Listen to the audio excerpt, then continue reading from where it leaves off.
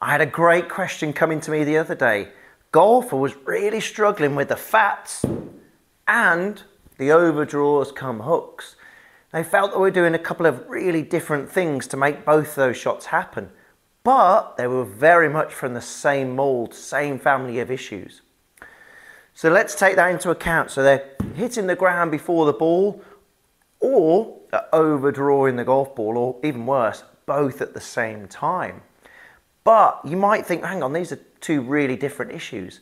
Well, yeah, the result's very different, but it's come from the same family. We need to understand why those two shots happen.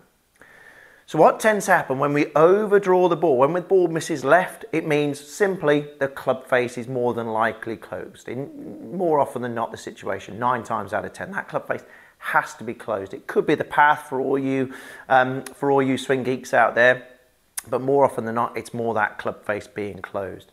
And the ground before ball, that club is bottoming out. It's just dumping before the golf ball. That's when we catch a lot of ground, or the big ball before the little ball, as they say, the earth before the actual golf ball itself. So what's the fix here? How do we hit the ball straighter, and how do we hit the ball cleaner? Well, a lot of it is down to the fact that we're actually stopping our lower body. And this is the same with this golfer who posed the question to me not so long ago. So this golfer was coming into the golf ball, good backswing, good setup, good backswing, and pretty good downswing to about here. But the problem is this golfer just completely stopped their lower body from moving.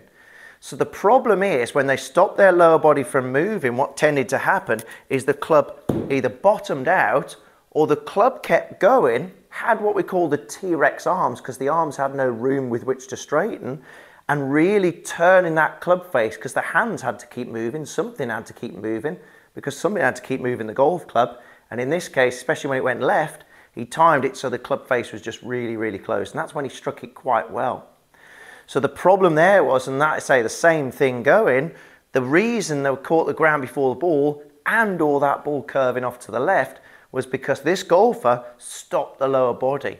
So my tip to you guys out there who hits that ground, sends that ball left, you've got to keep that lower body moving towards a target. Feel the belt buckle pointing at your target at the end of the swing, okay?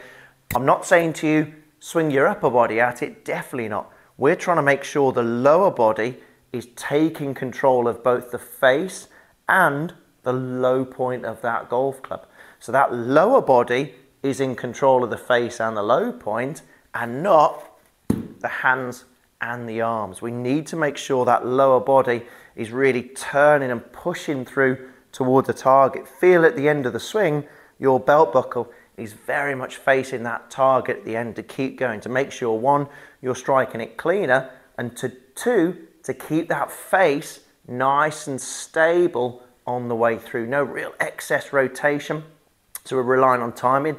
We're just keeping that face nice and stable on the way through. Belt buckle towards that target.